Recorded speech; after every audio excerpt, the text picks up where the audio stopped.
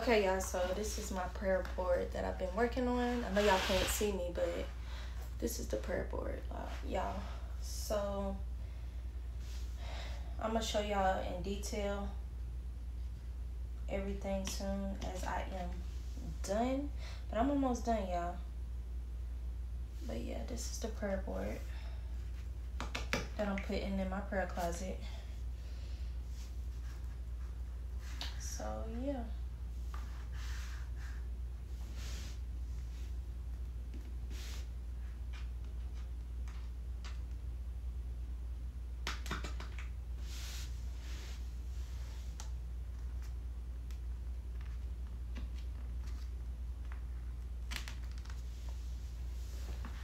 Okay, y'all, so I'm gonna show y'all everything soon as I'm done, because I'm not exactly done yet, but I am putting my prayer board together. I'm putting it together, as y'all can see. I'm not completely done. I'm almost done, but I still got like a few more things that I need to add. Like, I want to add more of like these hearts and these flowers, and then I'm pretty much done. And then of course, like I said, I'm gonna show y'all the whole board.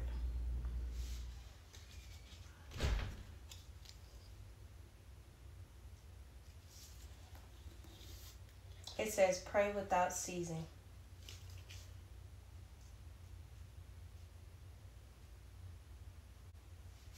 This one says pray one for another that ye may be healed. James 5:16. And so I'm putting it under the health category. So that's pretty much how I'm doing it, because it's like I'm putting the scripture under the category that it goes to, or that I feel it goes to. Like for gratitude, this says, in everything by prayer and supplication with thanksgiving, let your requests be known unto God.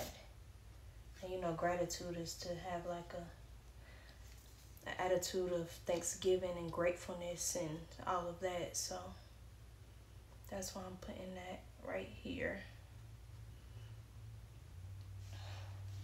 And then this one says others. So it says, I have prayed for thee that thy faith fail not. So it's letting, this scripture is basically saying I have prayed for you, you know, which has to do with others. So I put that there. And then this one, it says guidance. And it says, watch and pray that ye enter not unto temptation.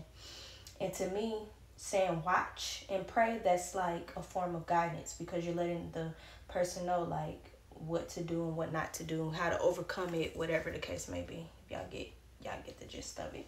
So that's pretty much everything that I have, and everything that I put on the board. I might go ahead and put some more of these here, just because I like the way it looks.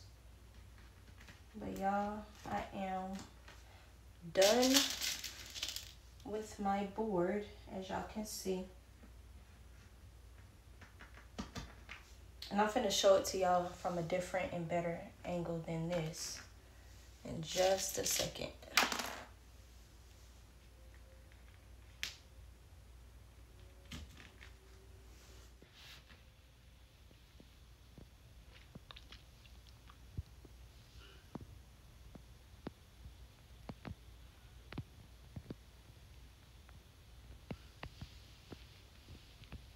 Okay, y'all, this is my prayer board. As y'all can see, it is done.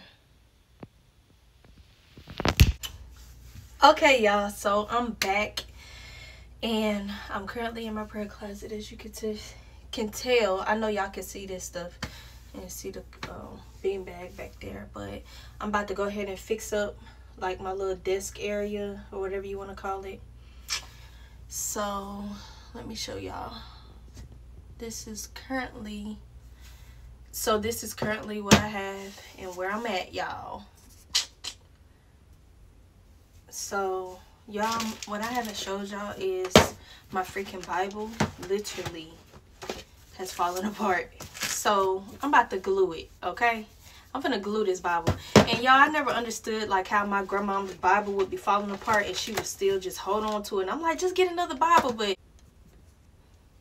And I would be like, just get another Bible. But I understand her pain now, y'all, because it's like you feel so connected to your Bible, especially after you done already, you know, done so many freaking notes and highlighting and stuff. Like, I've done a good bit of highlighting, but it hasn't been like just like the whole freaking book.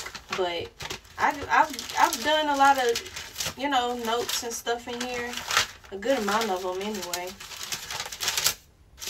And I don't know, I'm just connected with my Bible. So, you know, it's like I don't want to have to throw it away or nothing like that. Like, yeah, I'm gonna definitely hold on to this as long as I can. So yeah, that's what we finna do in this video. Go ahead and put some glue on this Bible, y'all. I'm finna put some glue on this Bible. Like, and we're gonna pray you hold it together. So I'm gonna just press down a little bit. I'm gonna let that sit for a second. Put my Bible down there, and I don't know exactly how I want to do this. I probably need to get the only reason why I didn't get a pen holder, y'all, is because I have this pouch. So instead of having like a pencil holder or whatever the case may be, I was like, I'll just you know, use this. So this is the book of Mark that we're studying currently, and it's really, really good. I'm not going to get into it, but it's talking about the last days. Like, currently right now it says not one stone on another. This is when Jesus was answering the disciples about the fall that was about to happen, and basically he was just letting it be known, like, ain't nothing finna be here. The abomination of desolation, the great tribulation, the coming of the Son of Man. That was last week, because as you see it says September 6th, and then it says taken and tried, and this is where we are. I didn't do yesterday's lesson, but I'm gonna definitely do today's, which is Sunday, and then I'm gonna go back and read over Saturday. But so we're reading from the book of Mark, so I'm gonna keep that in here. And then of course I'm gonna have this on here, which I've showed y'all the journal that I have. I am definitely about to start journaling in there. So these are the things that I'm gonna be having in here, along with my pens. And I'm gonna just keep this in here. And my little notepads.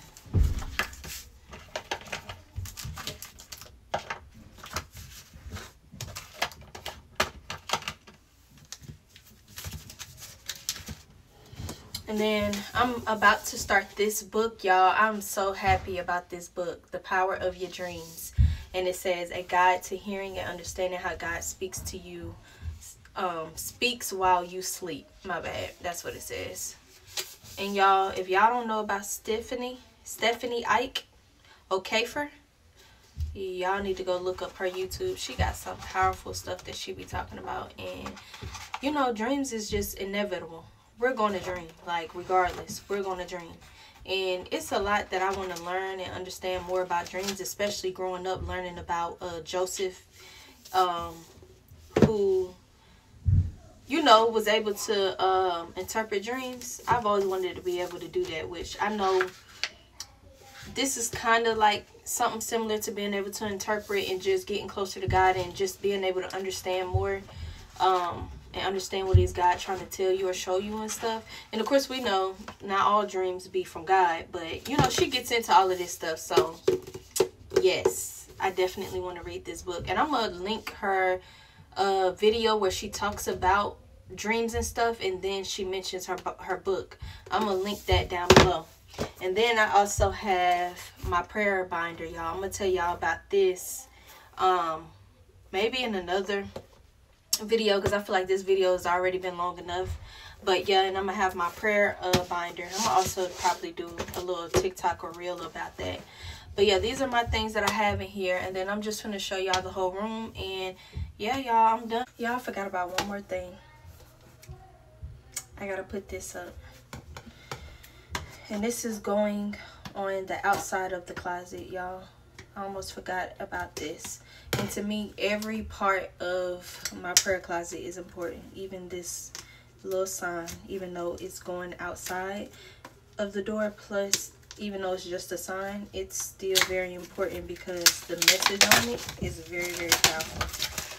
Because we know anything in the Bible is powerful anyways. So, the belt of truth, breastplate of righteousness, shoes of peace, shield of faith, helmet of salvation, sword of spirit, Ephesians 6:10. We got to put on the whole armor of God. The whole armor of God. But yeah, I'm just sticking this in here like so. And I'm finna put this on the outside. Come on. Okay, y'all, we about to put this on there. Like so. Stick it right here on the door. Well, let me close it all the way because I don't want it to go in between the cracks. Move my slippers out the way. And the paper. So yeah, y'all, this is how it's gonna be. I hate that it's kind of like crooked, but I wish the door came out a little further so then it could be like this versus, you know, sitting like that. But I guess I'll have to make do, or unless y'all might put something right here and stick it right here like in the middle of my door. That's what I'm probably gonna do. I like it better like that. But anyways, that's the last thing that I have.